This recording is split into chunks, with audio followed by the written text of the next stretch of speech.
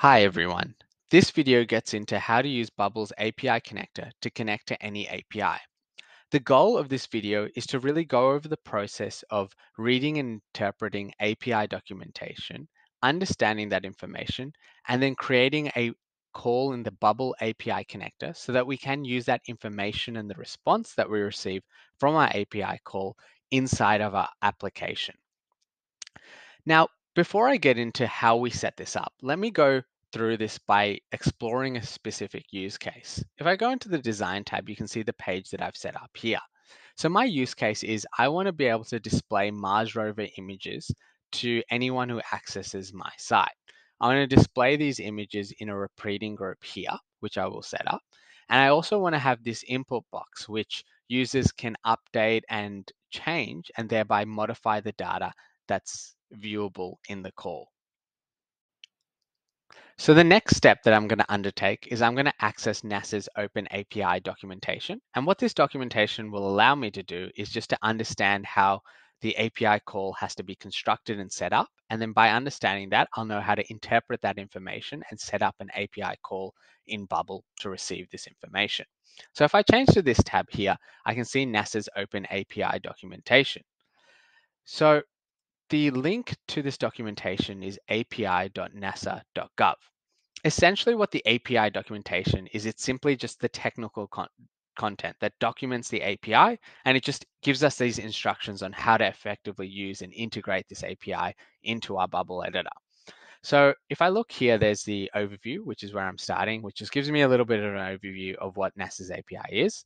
Second stage here is generate API key. So you can fill out this information and sign up, and you'll be provided with an API key to use to connect to this particular API. For the purposes of this demonstration, we're going to use a demo key. So we're not actually going to go through this step, but all you need to do is just sign up, follow the instructions and click sign up. The second thing that I always want to do when I'm accessing a documentation is check if there's any kind of authentication. There can be varied types of authentication required before an API call, and we're going to go into this in a little bit more detail in a later video. All I need to know for this particular API is that we don't need to authenticate. So I can move on from there. The next thing that I want to do is I want to browse the APIs. So the APIs are split up by endpoints. And what essentially an endpoint is it just tells me how to access a particular part of information on the API server resource. So if I want to access the astronomy picture of the day, I'm going to click this one and I'm going to read this information and understand this section of the API documentation so that I can retrieve this information in my Bubble editor. There's more information on what an endpoint is in the written guide that's accompanying this video, and it's linked in the description. Now, what I want to do is I want to access the Mars rover photo. So I'm going to click this endpoint. And when I open it here, it gives me a little bit more information on how this API is set up and how to access it.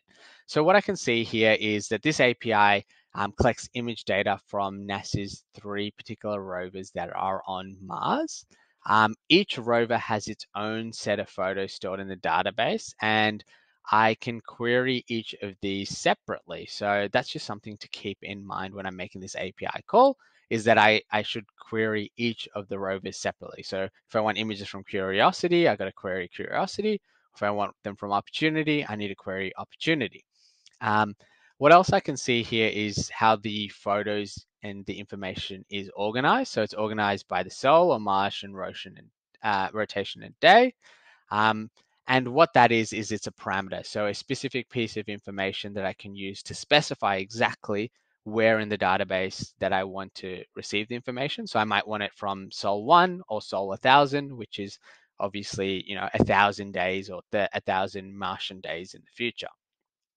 I can see here the rover cameras, so specific cameras that I can access images from.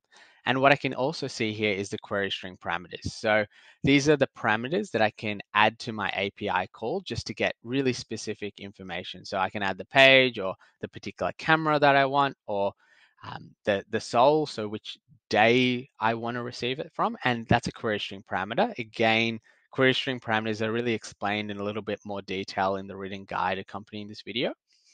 Next, what I can see here is an example query. So what I'm going to do is I'm going to break down this example query, how it's constructed, And by breaking it down, we can see how we can interpret this information and add it to the Bubble API connector. So the first part here in this entire example query is what I can see is the base URL. So this is just the base URL that we're always going to access any information from this API. The next bit I can see is Mars Photos. So that's the endpoint. So that's the specific part of the server or the resource that we're going to access, which is I want to receive photos from the Mars rovers. The next section here is I got the API and I've got the version. So it's version 1 for this API. Next, I can see the rover that we are specifying. So as mentioned up above, there's 3 rovers and we have to specify which rover. So we're going to specify Curiosity and we're specifying the photos from Curiosity. Next, we can see this question mark symbol and then this information. So these are the query string parameters. So these are these parameters here, and I can specify the information. So I got sol, the parameter, and then I write equals, and then I write 1,000, which is the sol 1,000 day, or I can write 500, for example, and that will give me different information. So these are the query strings. So now I'm going to set up this API call in the API connector. So if I just copy this example query here, and I jump back into my Bubble editor, I'm on the plugin page with the API connector, and I click add another API.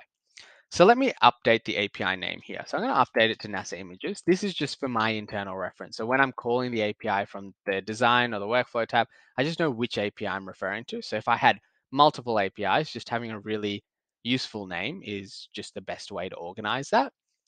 The next step is checking the authentication. So as we remember from the documentation is there's no authentication required. So I'm going to leave that as none or self-handled. I'm going to skip these sections for now as we're only setting up one API call, so we don't need any shared headers or parameters. I'm going to update this name to Mars Photo. So again, this is just for my internal reference. I'm going to use it as data, leave the data type to JSON. I'm going to pop in this URL here. I'm going to leave the API method as a GET request as we're asking the server to retrieve a resource for us that we want to display on our page. There's a bit more information and nuance to what API methods are. And if you want some more information, I would recommend reading that written guide. The next thing that what I'm going to actually do is I'm going to initialize that call, just that example call that I've copied and pasted. So when I initialize the call, you can see that Bubble itself has received a response. So if I show the raw data, we've received a response from the NASA Open API, which is just that list of photos and list of information. We can see that it's in a JSON format, which is just this type of structuring of the information, and it's in a key value pair. So this is the key ID, and then this is the value. And then what we can see is that for each key, there are different values for each piece of information. And that's just really important to understand when we're using the API information on the design tab. And I'll get into a little bit more detail on that. So I'll just save that here. And while that API call works, we don't actually want to set it up in this particular way. The reason why is we want to set up query string parameters. So let me just set it up. So after this question mark are our query string parameters. So I can remove this, paste this here. I can remove this, paste this here. Then I can remove this and paste that there, remove that, paste that here, and I can just remove all of that. And if I reinitialize this call, you can see that Bubble still has that call, receives the exact same information. What it essentially does with these parameters is when it makes that call to the NASA Open API, it adds that question mark and it adds all these parameters in. So the real question is, why are we setting it up this way? Is because there's this checkbox, which is private, or if I untick it, it means it's basically public. And what private does is it hard codes the information in. But what public allows me to do is to update this information in the design tab so a user on the page can actually update this parameter and then receive different information from the API call based on this.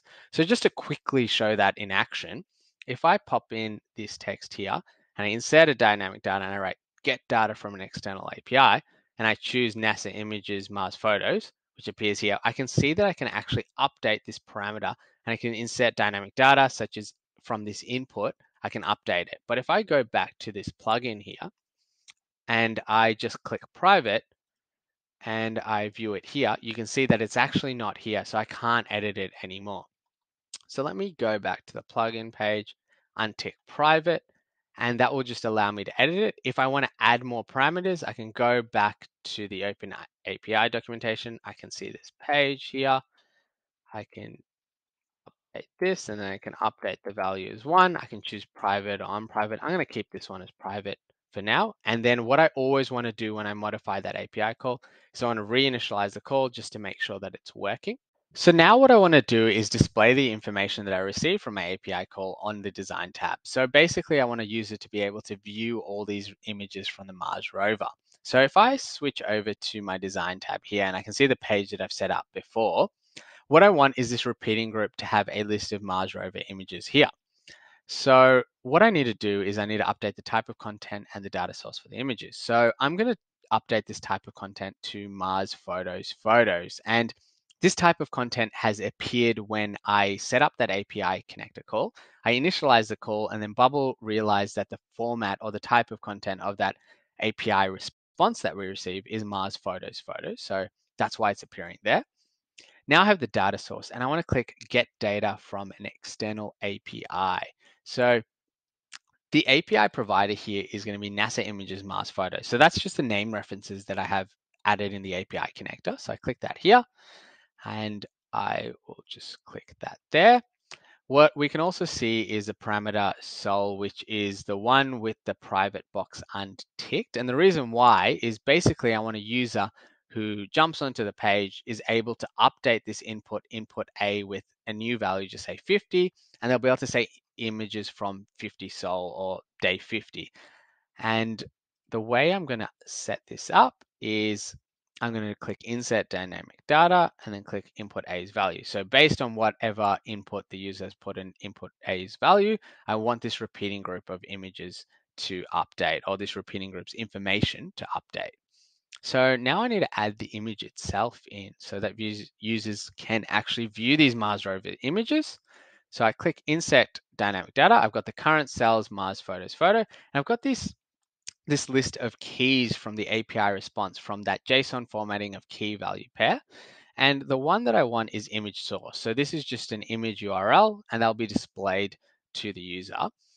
So I just want to make this really clear where this information from this API call is coming from. So if I jump over to the plugins tab and I reinitialize this call, what I can see here, or what I showed previously, was this raw data. And what this raw data has is a key value pair, which is that JSON format. And then for every single photo, it has the same key, but a different value. And if I go back up to here, all these keys are appearing here.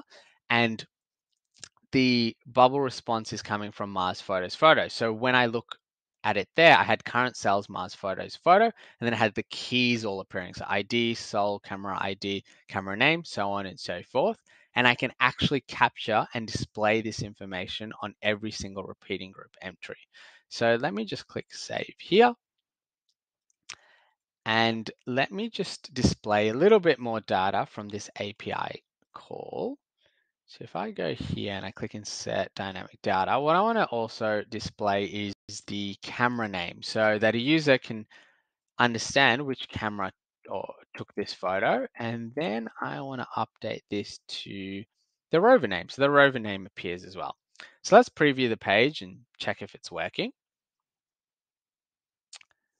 So it looks like it's working here. So I can see that this is the image, this is the camera that took it, this is the rover name. If I scroll down, I can see more images appearing. I'm on Sol 1000, but let's try updating this. And we can see that the images have updated. So we've got new images and all the information updated here.